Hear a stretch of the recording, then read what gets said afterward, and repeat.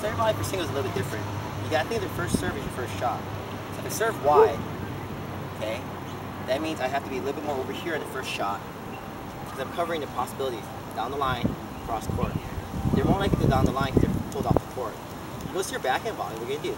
You're gonna get a low one, a mid, or a high one. All your shots just go open court. They're already on one side of the court. If I serve wide, you'll be there. So you hit the open court. Okay? Forehand volley, same thing. You get a mid one, middle, or high one. Everything goes to the open court. Body shot, go to the open court. After you hit the shot, you follow the ball in. So I hit the shot and close in over here somewhere. Anticipating the next shot. And same concept. Hits it down the line, open court. This is my backhand, open court. Overhead, open court, and the point.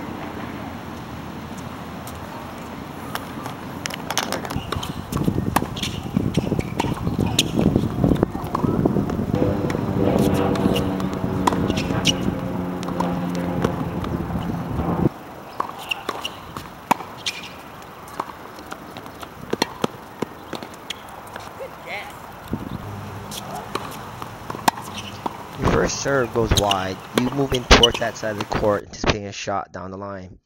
I make my split on impact. I go for a shot.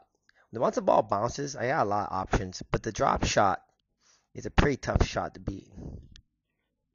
In the next sequence, we do classic wide serve. Note the jump into the court with the serve. I take my split as I make impact with the ball. I split and I move to the ball. It's a low shot but slow. Thus, it opens up the wide shot for the winner.